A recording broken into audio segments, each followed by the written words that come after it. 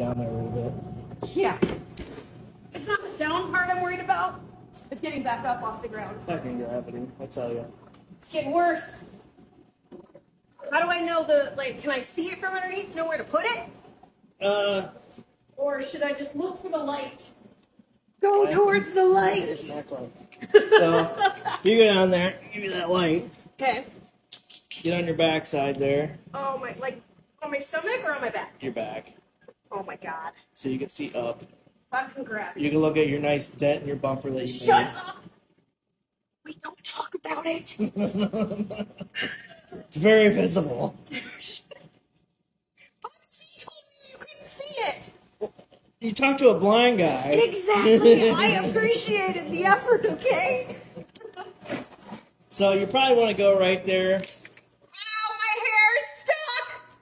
Oh, motherfucker. Roll the other way, backwards where you came from. Lift your head up.